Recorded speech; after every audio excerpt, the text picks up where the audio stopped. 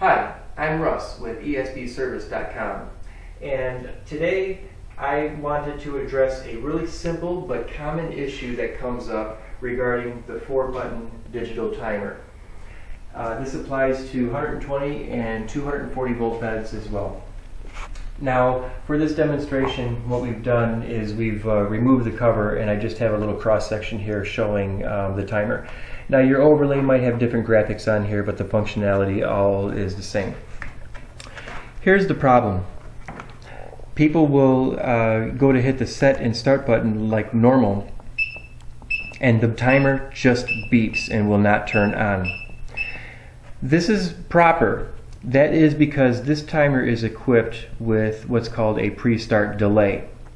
So, which means that once you set the time, the bed will automatically turn on within 1 minute using that time to count down from. So basically, in order for us to make this work properly, to unlock the timer, each time we go to use it, we're going to have to hit the set time button and up at the same time. Now once you do this, release the 2 buttons and you have your 10 flashing on your display. You can go up or down from there to set the desired time that you want to tan for. Now if I say set this for 5 minutes and I leave it right now, as it's flashing, in a minute's time it's going to go solid and start counting down and turn the bed on at that time. This gives the user some time to say take off their clothes, put their lotion on, get situated in the bed, and then similar to salons, the bed will automatically turn on within that amount of time.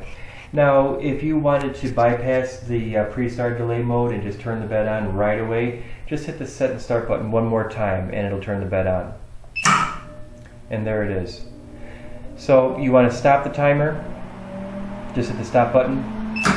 And again, to unlock the timer, set and start and up at the same time, release, and set your desired amount of time, and then hit start again for it to turn on.